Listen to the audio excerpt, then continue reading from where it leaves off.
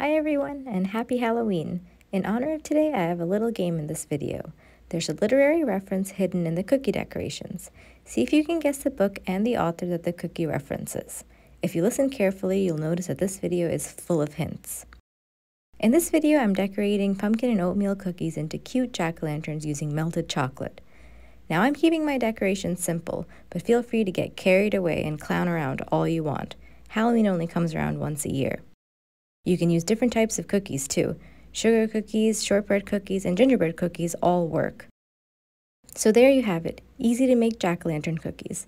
Make sure you comment your guesses below, and no peeking. I put the link to the full recipe in the description. Make sure you subscribe to the channel for more recipes. Okay, and the answer is The Shining by Stephen King. Let me know if you got all the hints.